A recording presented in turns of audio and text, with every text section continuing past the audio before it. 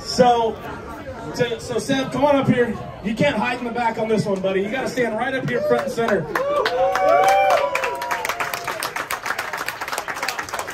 So the reality is, man, it's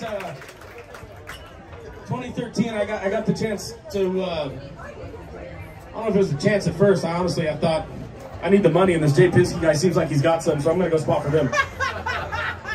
And this guy that everybody told me wasn't an oval racer, and I was like, I don't care. No. They told you I was an asshole. No, that's what I thought.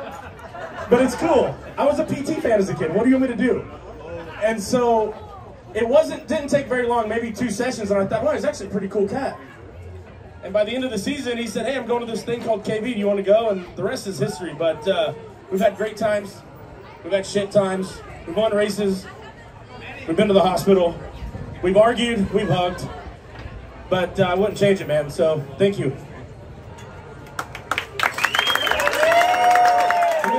We're going to keep these short. And next up on the list, Sebastien was 05 in Surface Parallel. It's nuts, man. This is my 17th year in IndyCar. But when I came from Europe, he was the man in Champ Car, and he was the absolute master. So I've learned a lot of Sebastien. I guess our relationship started off pretty rocky.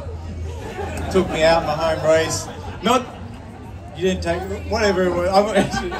See, we still actually argue over this. Like, it's crazy.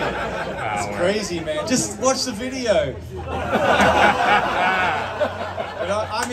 I know Sebastien as just such a tough competitor, and I always say it, like, it's just crazy that no team has picked him up, because any team that he goes to, he sorts that car. When I saw him go to KV, those guys started running at the front. When I saw him go to Coin, suddenly they were winning races. When I saw him go to Foyt, the same thing. So he's a very technical, crazy fast driver, and it's been really cool to compete against you. And this isn't retirement, right? You are maybe going to compete.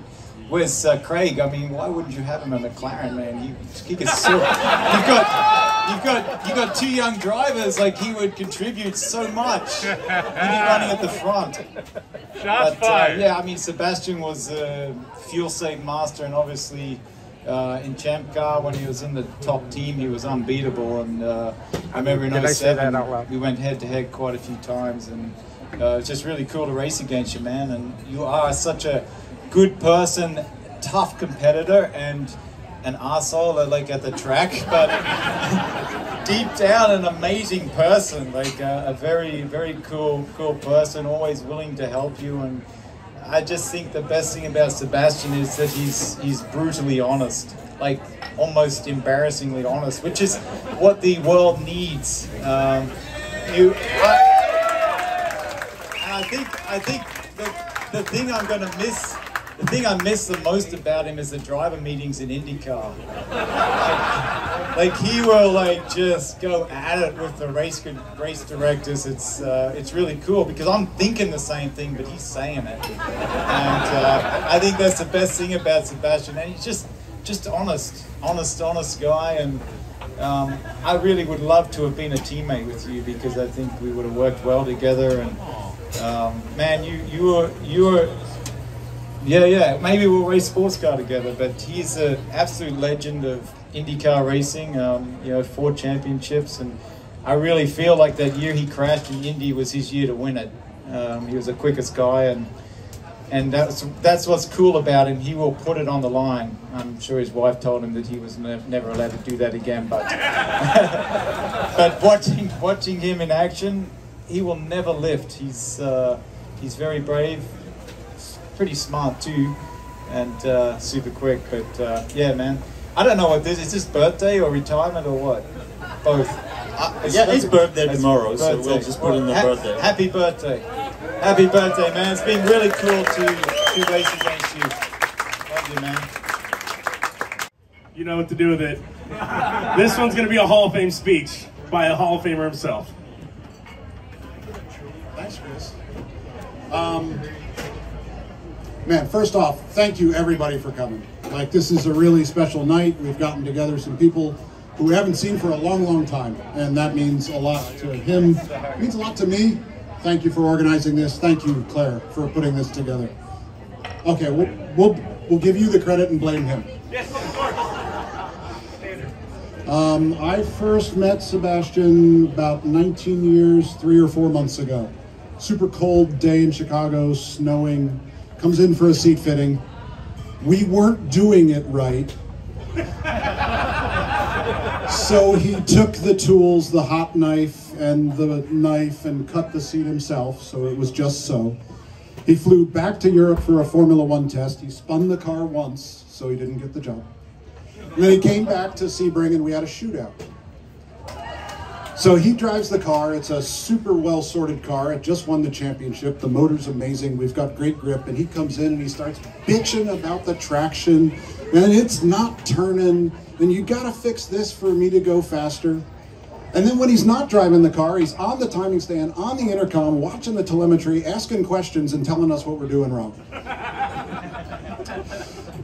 So I got home from the test, and it's just before Christmas, and I looked at my wife and I said, what I want for Christmas is us to get Sebastien Bourdais' name on a contract.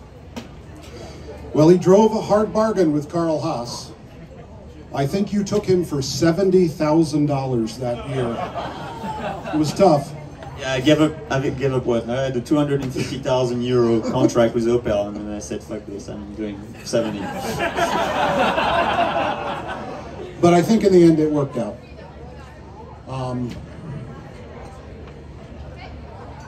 We loved like brothers. We fought like brothers. Together with some phenomenal teammates, we achieved some amazing things. I know that's taken you and your family to a really good place. It's taken me and my family to a really good place. But I hope you all take away and you know that though he's pretty opinionated, you will always know exactly what he's thinking. There is no varnishing it, but he's not hiding anything either. He's a phenomenal human being. He cares about each and every one of you. The truck drivers, the mechanics, the tire guy, the engineers. He knows your name. Even the spotter. You